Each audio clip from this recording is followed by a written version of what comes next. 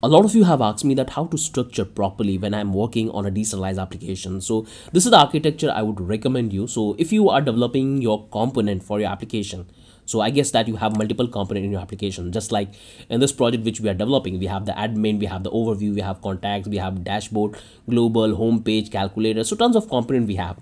So when you do in this way, like you just make it a separate individual component, in that way you can able to do the customization very easily, and you can easily to plug it to anywhere in the application, and you can create as a reusable model. So this is the component where you have to keep all the component. Here we have the context in which we keep all the information regarding the context manager in the contract connection. That's what I have. If you come back to the pages, it's as a single page application. We have the home page and I have the dashboard. And here we have the app.js, which is the global configuration for our wallet. So that's what I have. If you come back to the Web3 provider, in which what I'm doing, I'm building the wallet connection because we have multiple wallet provider. So that's the configuration you will find. This is the custom signer and provider object I have built. If I come back to the Wing config, you will find that this is the configuration I have done. So I'm getting the chain ID from the Wing, and that's what I'm configuring here.